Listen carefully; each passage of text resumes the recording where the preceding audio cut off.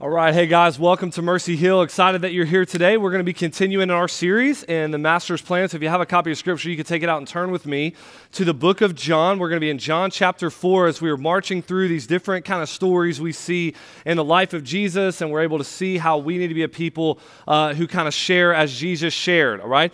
Today what we're going to see is much like last week. If you were here, I know a lot of people were kind of coming and going, spring breaks and all of that, but if you were here last week, we talked about a guy named Nicodemus who Jesus used a very striking analogy with about rebirth. Today is another striking analogy as Jesus draws upon our physical need for water and tells us that our souls are thirsty for the living water in the way that our bodies thirst after physical water. Okay, so I thought it would be really apt to kind of think through the introduction to this sermon, getting us thinking about thirst and water.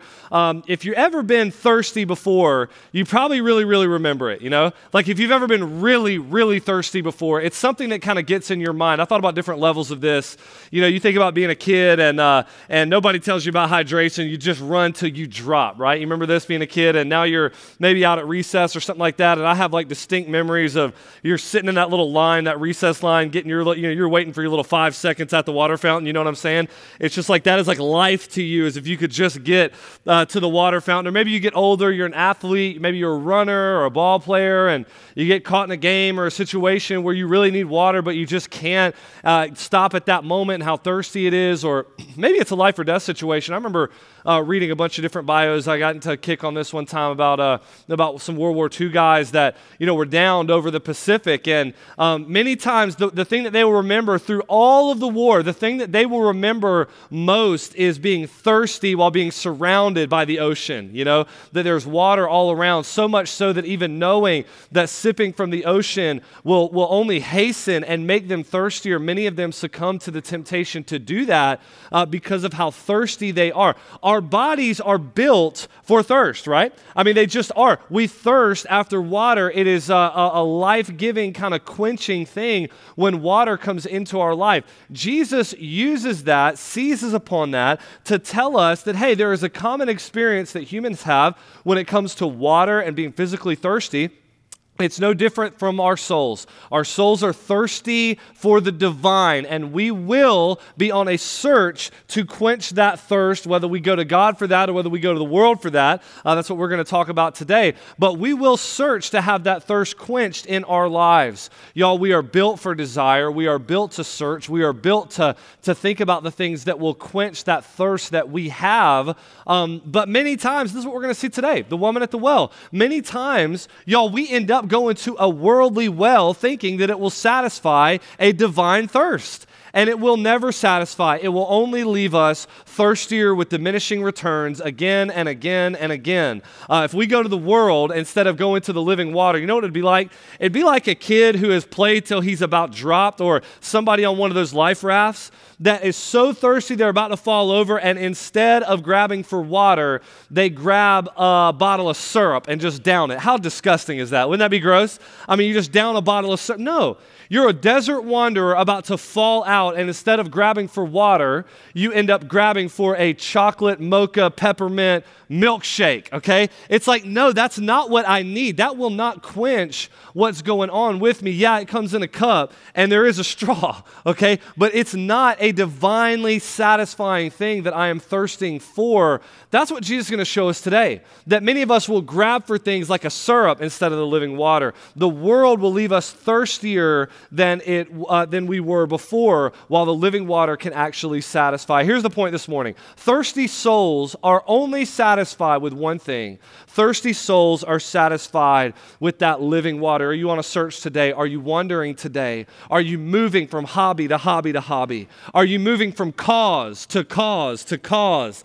From sexual relationship to dating relationship, different marriages? Are you searching for something? We have all been there. Our soul thirst causes us to search, but we will never rest until we find our rest in the one who is actually divinely going to meet that thirst and be a thirst quencher. Listen, success, hobbies, vacation, money, these things are not soul thirst quenchers, okay? They might for a season, but the psalmist tells us that they will turn to ash in our mouth. We need something else that will quench that thirst, and then ironically, it actually gives us the freedom to be able to pursue these other things in the right way as well, okay? That's another sermon for another day. Let's get into this one. Here's what we're going to do. John chapter 4, let's dive in. We're going to start in verse 7. It's real simple. Jesus is tired. He's walking through Samaria. He sits down at a well, and here we go. A woman from Samaria came to draw water. Jesus said to her, "Give me a drink," for his disciples had gone away into the city to buy food. And the Samaritan woman said to him,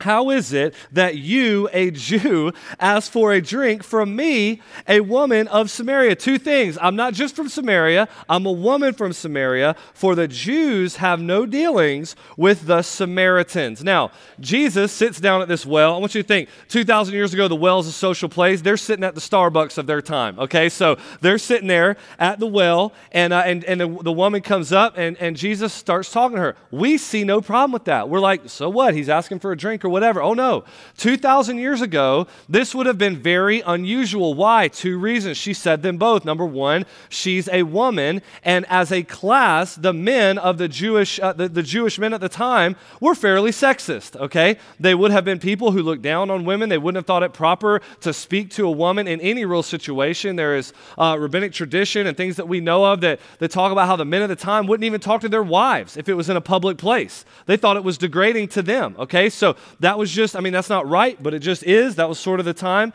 that they lived in. The second thing, though, is that the woman was a Samaritan. There was major racial beef between the Jews and the Samaritans. It mostly flowed downhill. The Jews looked down on the Samaritans. The Samaritans were a group of people that had been left over from the exile in the 700s. They had intermarried, okay? They had taken on beliefs of the culture around them, and the Jews kind of looked at them as a half people. They looked at them as people who believed wrongly, who didn't do the right things, and all of that. The Samaritans were highly syncretized, we call that. What that means is they had a lot of the truth, but they had a lot of other things mixed in with it, okay? So, I've been a lot of places in the world where this happens. I remember one time we were talking to a guy in Peru, and they were kind of sharing the gospel message as he understood it, and what he was saying was, actually, it was a woman. We were hearing it secondhand. What she was saying was she was giving the gospel message. Sounded great. Jesus came, was going to the cross for our sin, crucified.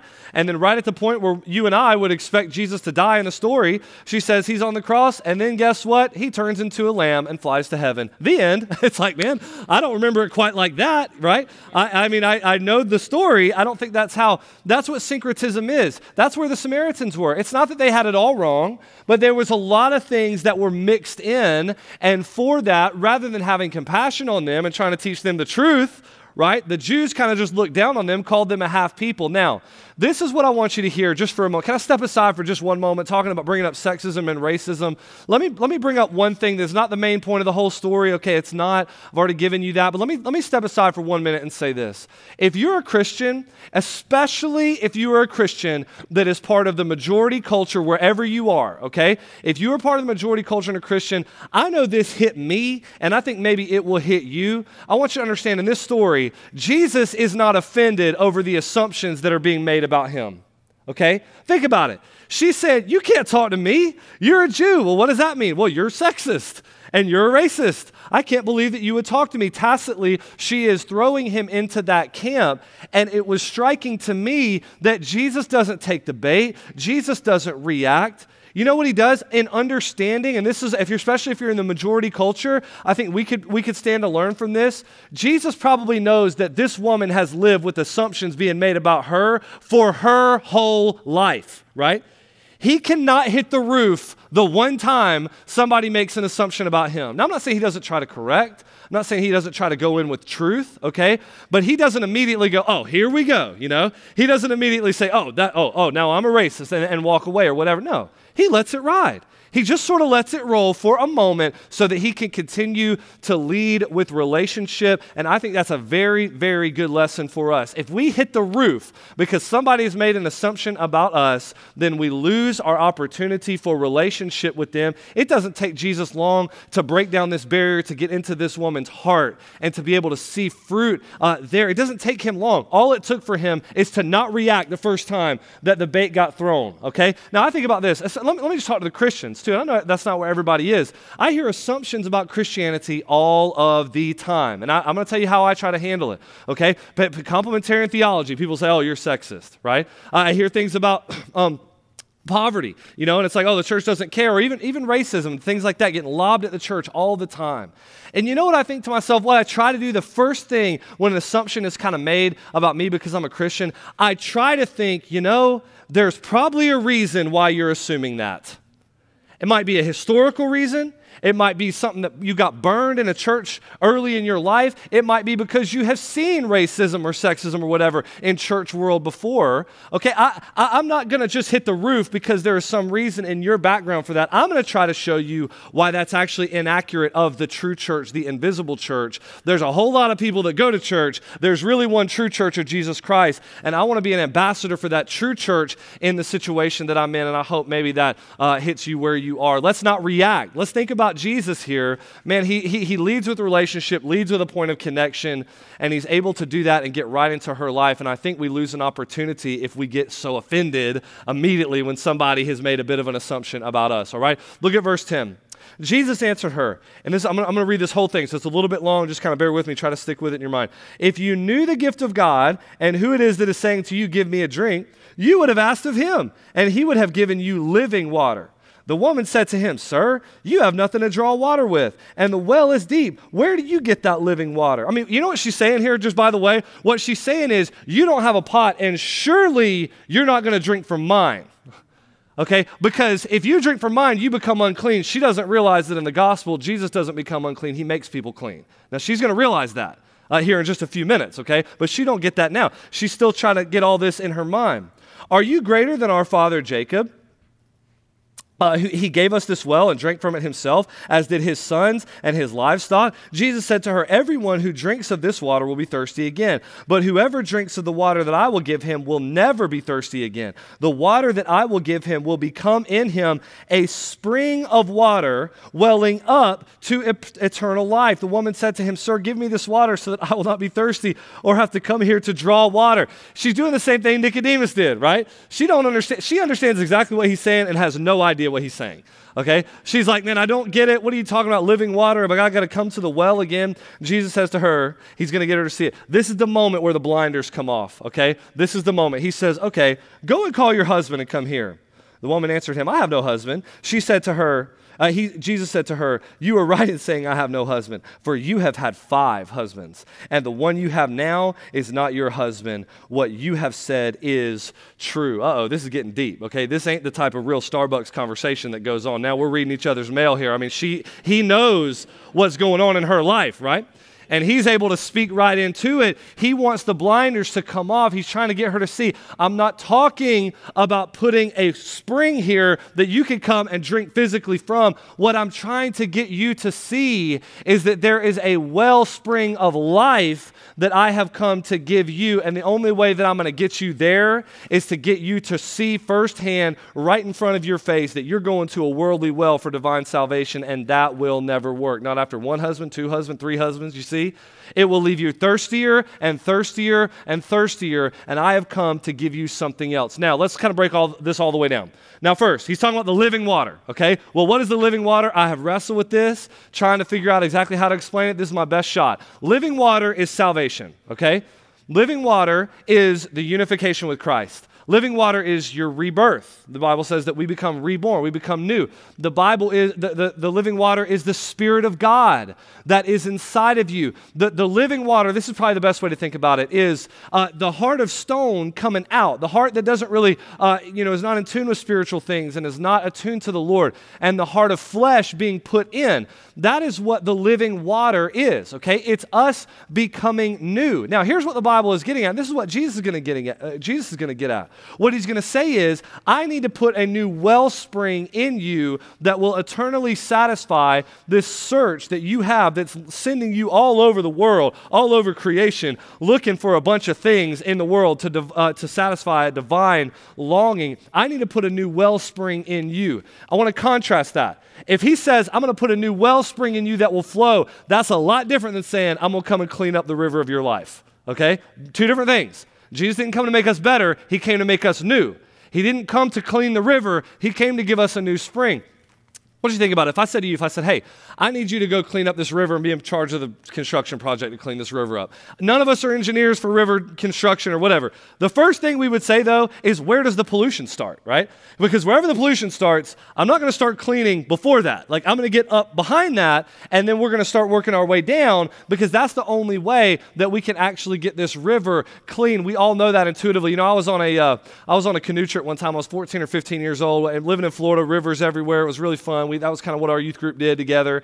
And we went out and we were on this big river, Swanee River. The trip was supposed to take 4 hours, okay? By about 10 hours in, we knew there was a major, major problem with the trip. Somebody getting bad information. This is pre-GPS cell phone days, okay? So somebody had gotten bad information, and we were kind of going down the river, and we thought there was a takeout point. I mean, we're on this river all day long. Well, we had brought exactly enough water for about 4 hours. Now we're dying of thirst.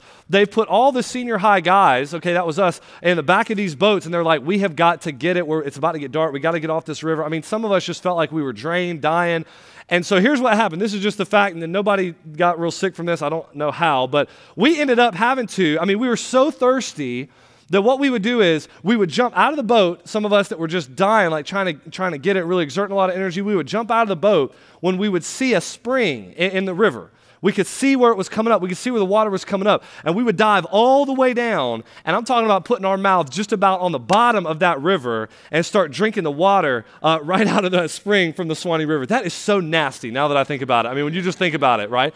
But what do we do? And, even at 15 years old, we fully understood, okay, the less pollution is going to be if I can get right down there by the spring, right? If I can get all the way down right where it's coming out, that's probably my safest bet. We all knew that. Now, here's the problem. What the Bible teaches is that it is our heart that is the fountain of wickedness, evil, and sin. How do you get away from that? The heart is the spring. The spring is deceitfully wicked. Okay, so if I say to you, hey, go clean up your life, and you say, well, I got to get above where the pollution is. Well, what if the pollution is in the spring? What if the pollution is actually in the well itself? That's why Jesus is saying to her, I need to come into your life and not clean the river up. I need to come into your life and put a new wellspring inside of you. That is the way that you don't become better, you become new. And when that happens, it will quench the soul thirst that you have, and it will give you a proper relationship with things like success and accomplishment and achievement and acceptance and security and love and sex and marriage. It'll give you a proper relationship with those things rather than you starting to go to them because you think that those things will satisfy a longing that is inside of you. What Jesus is trying to get her to see is sex and relationships are not living water, nor is anything else that we could go to in the world, okay? They're not living water. They're good things. They're not divine things in terms of satisfaction, love, and acceptance, affirmation, beauty. We got to go to God to get those things, and then we can have a proper relationship with everything else. But if we are going to success, going to accomplishment, going to the well of sex and marriage and relationships over and over and over, you might as well be in a life raft thinking about sipping that salt water or a kid in the desert chugging a bottle of syrup, okay? Maybe it'll satisfy you for 1 second. The psalmist tells us that. I mean, it's pleasurable for a season, but there is going to be a time when that sin turns to ash in our mouth, leaves us thirstier than before. Well, we're not going to go through this whole story. I don't have time, but here's what ends up happening.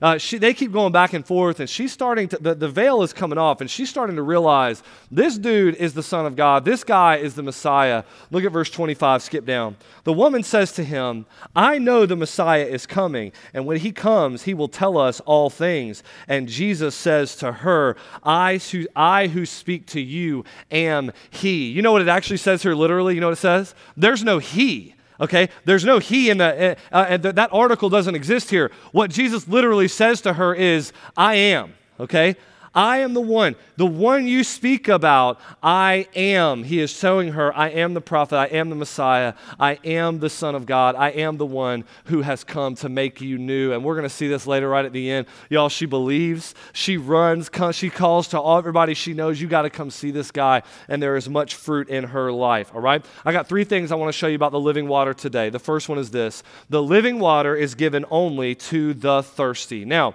we are all thirsty, okay? I don't think you can be a human without being thirsty, but what I mean by this is the living water is only given to those who realize that their soul's thirst can't be quenched but one way, and that is through the divine living water.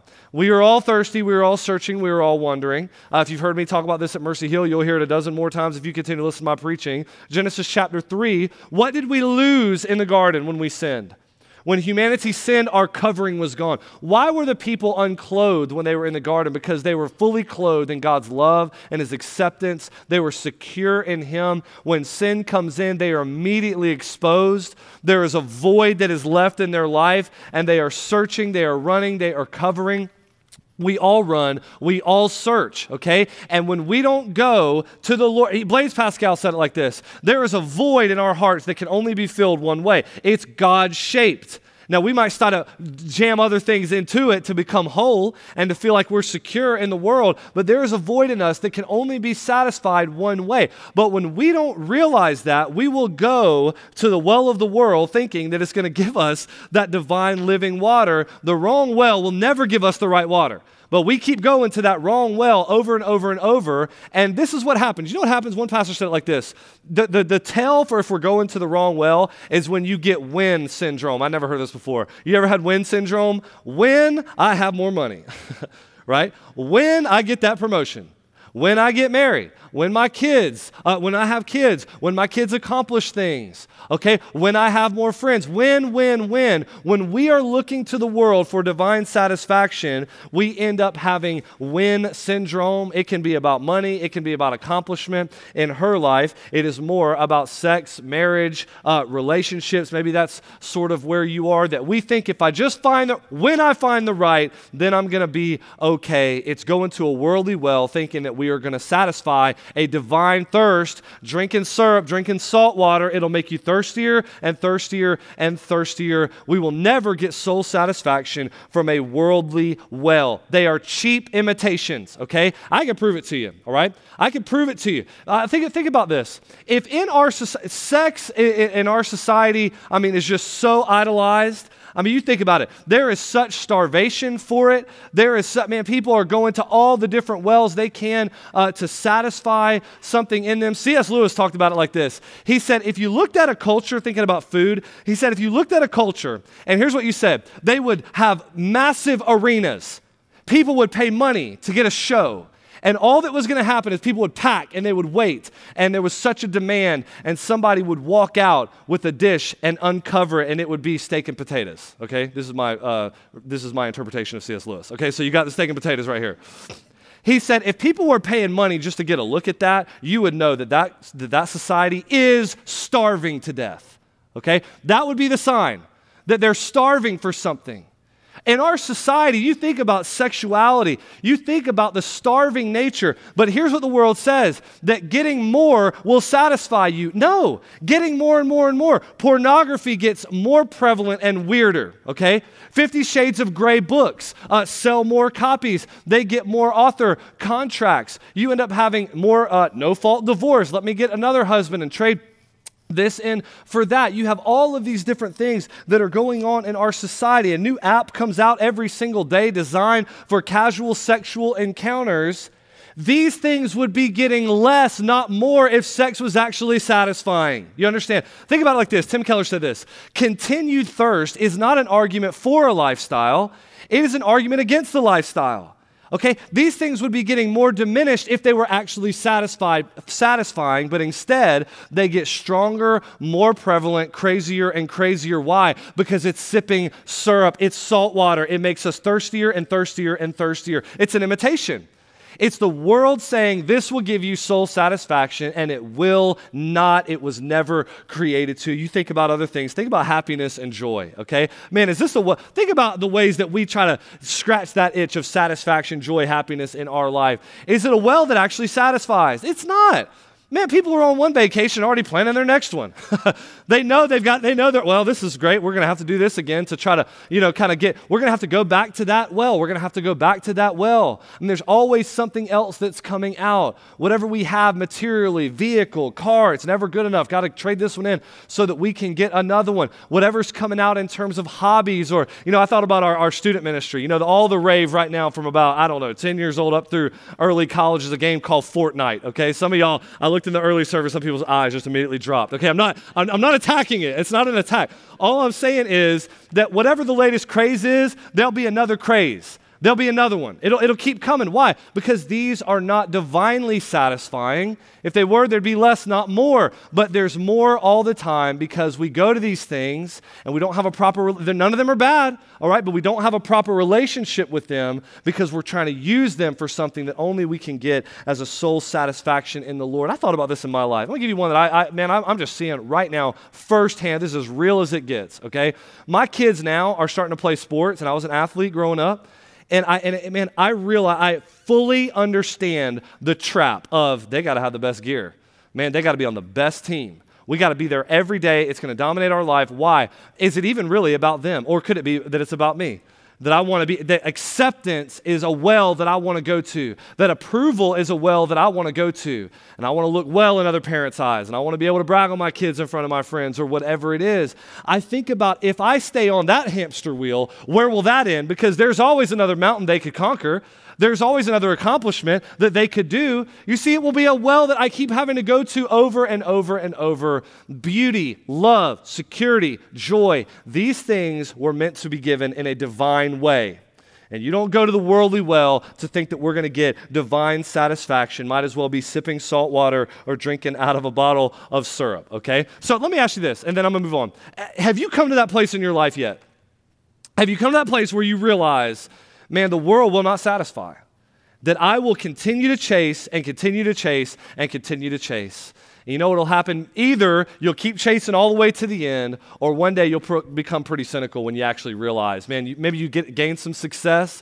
Why are so many people that have it all the ones that are deeply depressed, suicidal, and all that? Because they've realized, like the book of Ecclesiastes says, that it really is all vanity. That I can chase and chase and chase, but there is a hole in me that will never be fixed by going to the world for my living water. The world doesn't give us that living water. Jesus gives us that living water. Secondly, I want to show you this.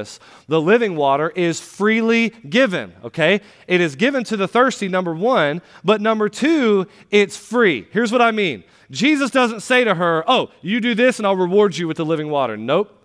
He doesn't say, you work really hard, you be super moral, and then I can give you a blessing of the living water. You don't earn it. It's not a reward. It is freely given. Look at verse 10. Jesus answered her, if you knew the gift of God and who it is saying to you, give me a drink, you would have asked him, and he would have given you that living water. 3 times in one verse, it's either gift, give, or given. It is received. We cannot work for what Jesus is giving us. We've got to allow him to give us this living water, to put it inside of us, okay? It's not something that we can earn. It's going to be given. Last week we talked about Nicodemus. And I know some of you were here. If you were here last week, many of you were here. Man, forgive the recap. We had a lot of students on spring break and all that kind of stuff, so let me just kind of recap it. Nicodemus was a moral guy, upstanding, had the world by the tail. This is a dude that's going places. I mean, he's religious to the max. Everything in his life is in order. Some of you honestly could probably really identify with that. It was very hard for Nicodemus to understand that Jesus said to him, you got to be born again, and that's a gift that I give you. It's not something you can earn. Why? Because for the moral, religious, upstanding, wealthy, I've got the world by the tail person, it's hard for them to understand that Jesus didn't come to remodel you. He came to rebuild you, okay? He came to take away what was there and put something new in its place. Why? Because we feel like maybe we've earned it. We feel like maybe we've done pretty good. We look down on other people that they feel like maybe they need to be remodeled, maybe they need to be reborn or whatever, but I can just kind of get by. No, Jesus had none of it last week. You need to be reborn, and that is something that I give you. Same thing here. He says, I don't come to clean up the river of your life. I come to give you a new spring. It's got to all be new, and it's something that I give you. You can't work for it. You know what I think when we pull those two stories and put them side by side, John 3 and John chapter 4? Here's what we learn. Insiders and outsiders both need the living water, but for one of the groups, it's a little easier to come by, okay? The insiders, it's very hard. They've got to come to that place where they realize, I am more sinful than I could have ever imagined, but more loved simultaneously than I ever dared hope. They got to get to that place. But man, for the outsider, they come in and maybe they already have a leg up because they're able to say, man, the works that I have done don't merit God's grace. The things in my life don't merit. You know what? You might be here today, and here's what you might think. You might erroneously think you're the only one with an addiction issue. You might erroneously think that you're the only one going through a divorce or a second divorce. You might be the only one who thinks you have failed in these different areas of your life. Listen, that is always and has always been a great tactic of Satan. He wants to isolate you. That is not true. But you know what? The outsider, if you kind of feel like you're on the outside, you might be actually in a place today where you would say, I know I've got to get new. I know I can't get better. And I know there is nothing in my life that would merit God giving me a new wellspring of life. There is nothing that I can do. If that's where you are, congratulations, because you are where everybody's got to get. You are. You are where we all need to be. Because everybody who has ever come to Jesus Christ and has actually accepted him into their life, accepted him as Savior, repented of their sin, trusted him as Savior, trusted the newness of life, walked with him as Lord, everybody that has ever done that in the history of the world has had to come to the place where they realized, me pulling myself up by my bootstraps tomorrow and being a better human don't get me no closer to the divine. That I need somebody else to come in. I need to be unified with Christ. I need his blood to wash my sin away, and I need his life to count for mine, not my life. Maybe you're there today, and if you are, let me share the gospel with you in the best way that I can from this passage, okay? You know what we have in this passage? Jesus gives us the living water, but he does so by giving us his very life, okay? He gives us the living water.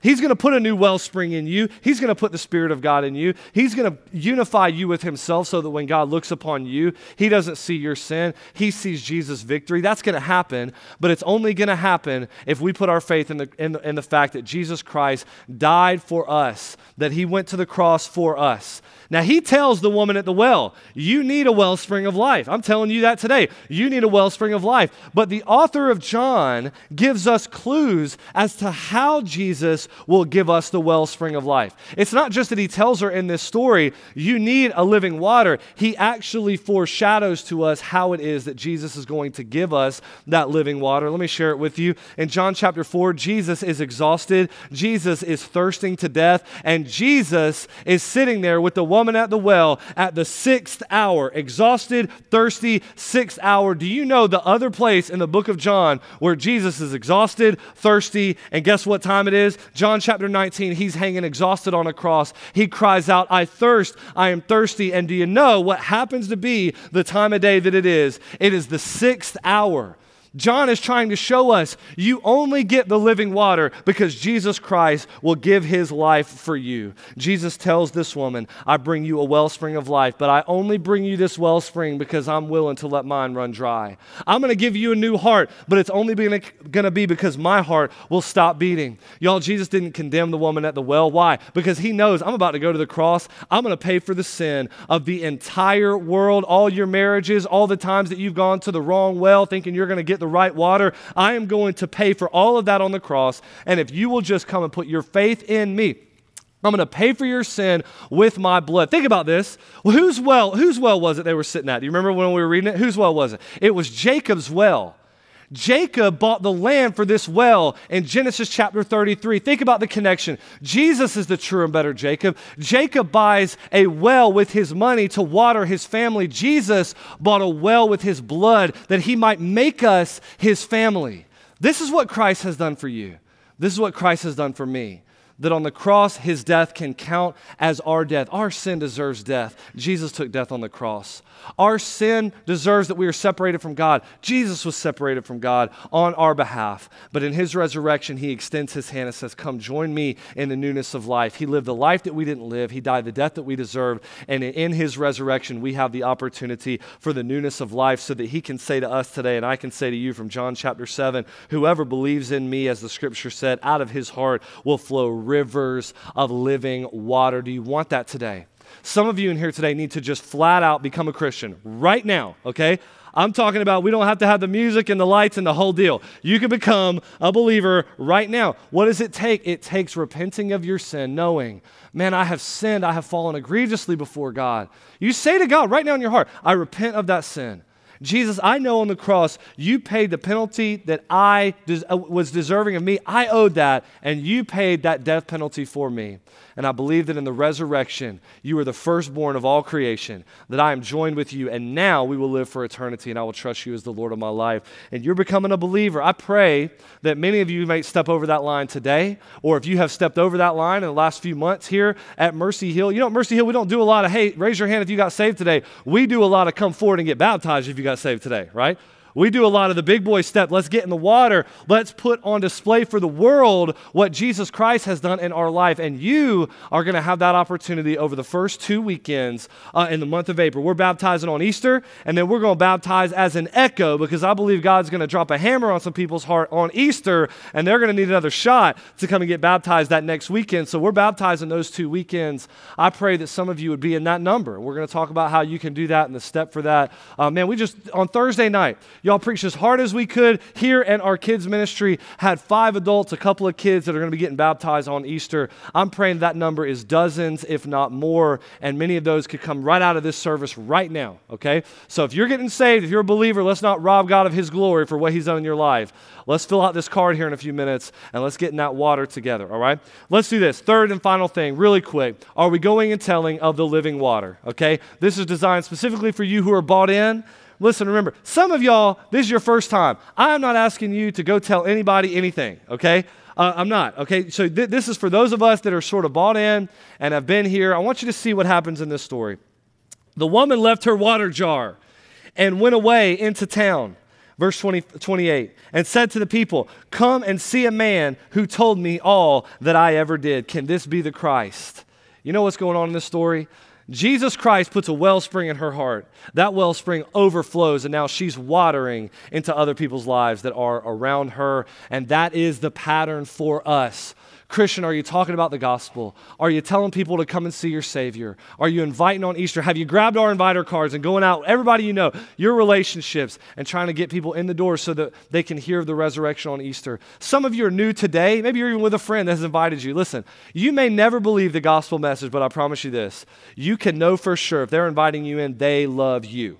You may never believe. You might think we're all a bunch of loons, okay? And that's fine. You might think we're crazy. That's totally fine. What you can't deny is that they love you. They feel like they have found a treasure and they want to share it with you. You can't be offended by that, you know? You could be one who says, man, I don't believe, but you got to know they love you. It's not a notch on some belt. They're not trying to win you to something or whatever. They have found a treasure. They have found water. Their soul was thirsty, parched, and dry, and they found water. And they want you to see that water as well. But if you are a believer today, you know, I've been hammering the motivation for 3 weeks. Because if we get the motivation right, people will go share. The overflow of the heart, the mouth will speak. Are you in awe today over the fact that you were chasing the world, parched, dry, thirsty, and that Jesus Christ has put a wellspring of water in you? If you are amazed over that, we will, like the woman at the well, go and tell people that we know. We will.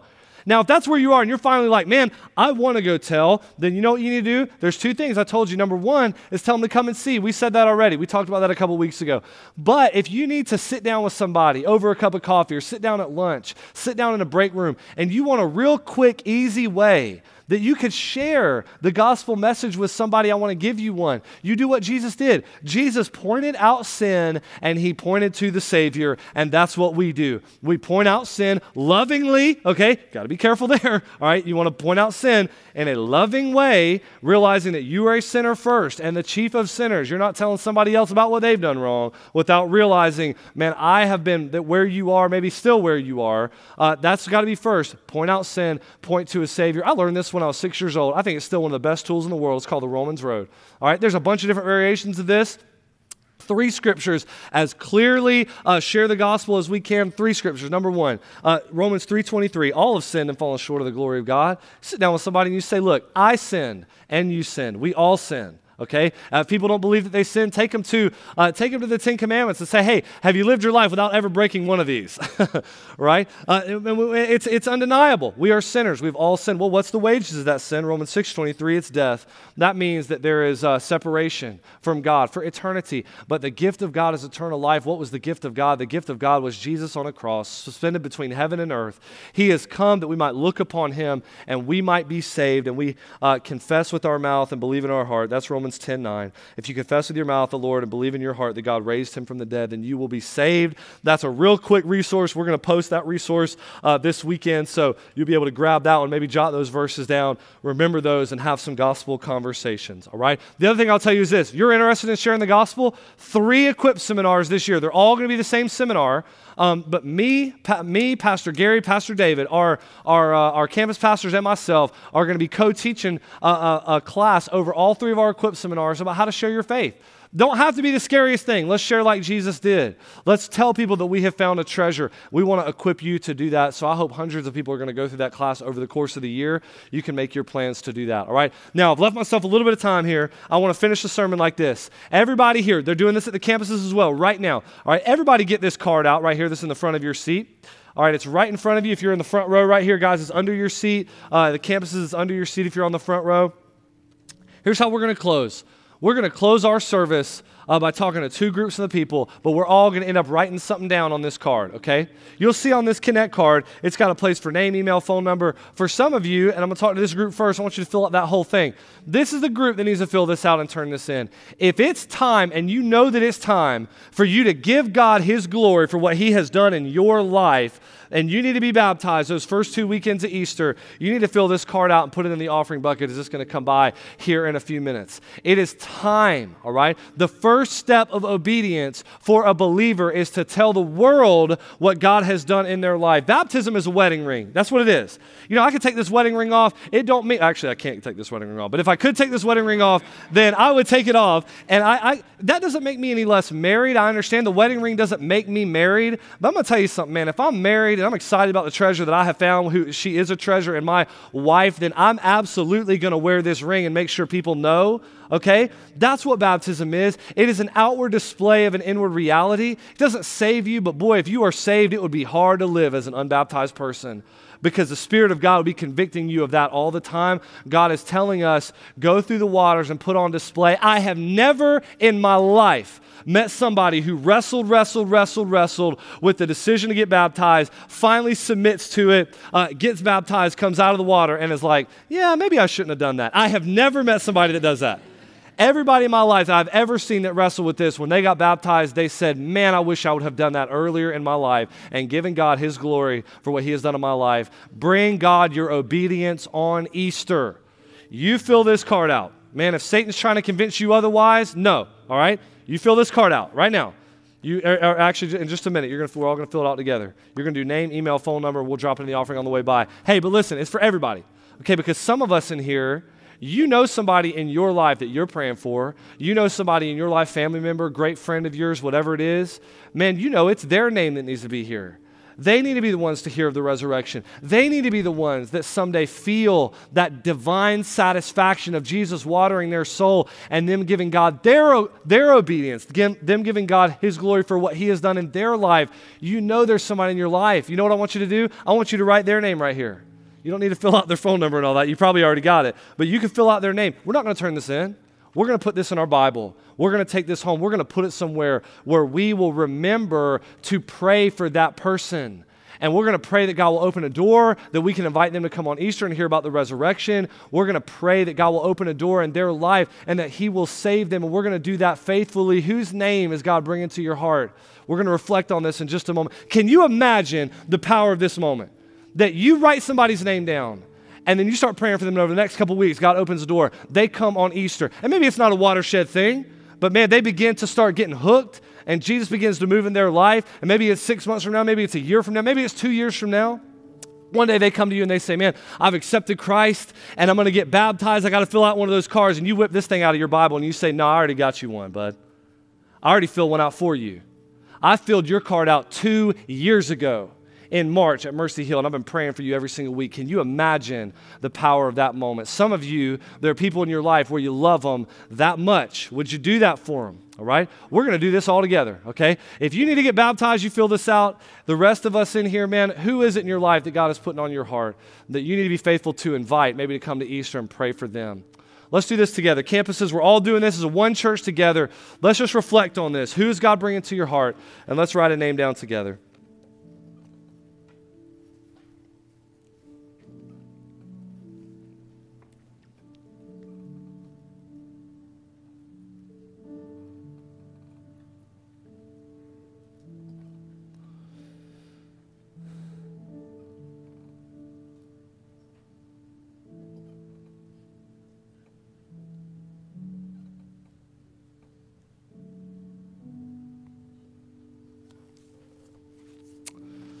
All right, let's pray. Father, we thank you for what you have done here this weekend, and God, we're praying for much fruit. Lord, I pray that we'll be faithful, but God, more than that right now, Lord, I want to pray over those in our congregation at all 3 campuses right now that are wrestling with filling this card out in order that they might get baptized those first couple weekends of Easter. Lord, they're becoming believers. They've been a believer. It's time for them to give you their obedience. And God, I pray that nothing would snatch that from them. God, they're going to have so much joy in it. Lord, I pray you would keep the enemy at bay right now. Lord, bind him. God, allow your spirit to reign and move and work. In Christ's name we pray. Amen.